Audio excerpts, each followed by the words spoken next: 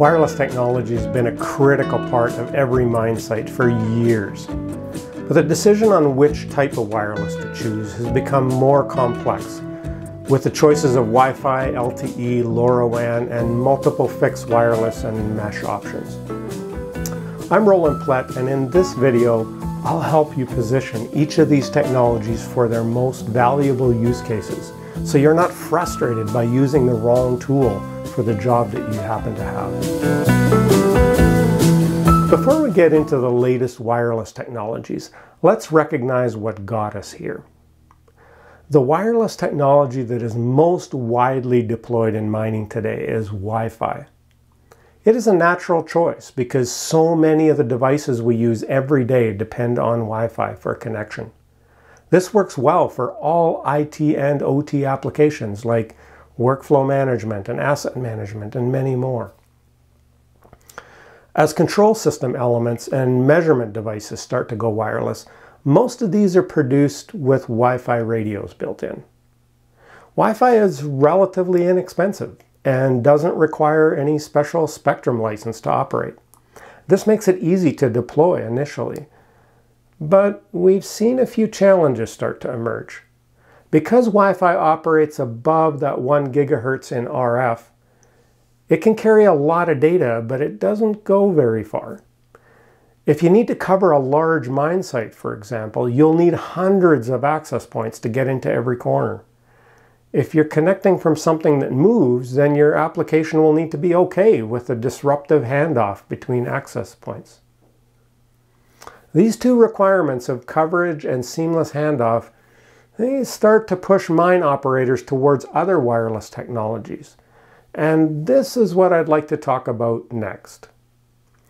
The first technologies that became popular after Wi-Fi also leverage much of the Wi-Fi technology, but they change some fundamental components that prevent seamless handoff.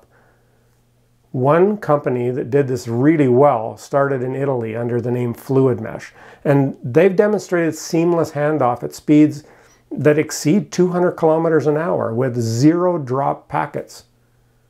It can carry a lot of data, including video, remote control, and applications that move geology data back and forth from the mine face.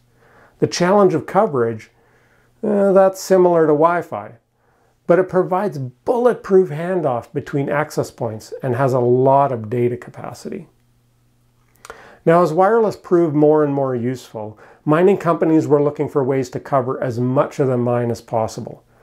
And that has introduced two other wireless technologies, LTE and LoRaWAN. LTE comes from the service provider world and is the technology that your cell phone uses. LoRaWAN comes from the IoT world, where people are connecting parking meters, streetlights, garbage bins, and other IoT sensors. Both of these technologies cover multiple kilometers from one radio. LTE and 5G do have large coverage areas, and they work well for a large number of devices, and they have moderate to high data capacity, depending on the nature of the deployment. This sounds exactly like what's needed in mining. Unfortunately, they're a complex system that costs millions of dollars to deploy just one tower. Transforming these large systems into a mine environment, well, it's not that simple. And in most cases, mine sites need to acquire an operating license from the communications regulator in the area. Now, several mining companies have decided that the benefits outweigh the challenges of LTE. And companies like Cisco are making the deployment of these systems easier and more integrated into network operations. For example, they're integrating the LTE management and security policies into the broader enterprise environment that Cisco has experience with. Although LTE systems have been successfully deployed in mines, it is important to know that many trade-offs need to be assessed, just to make sure that it's a good fit for you and your operation. Now, before I wrap up, I mentioned another wireless technology. I'd like to introduce you to that now. LoRaWAN also provides this coverage to large areas, And it's a great fit for sensors that need long battery life and only transmit small intermittent streams of data.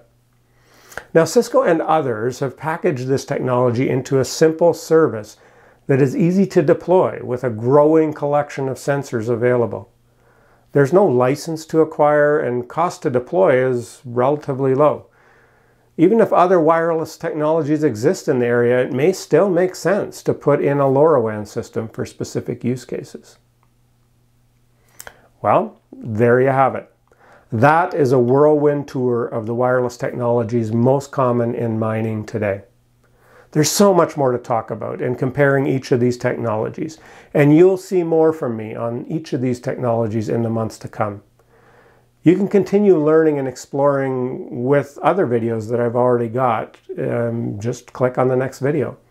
Or you can like and subscribe and ensure that you get notified on upcoming videos as well. Look forward to seeing you again. Take care.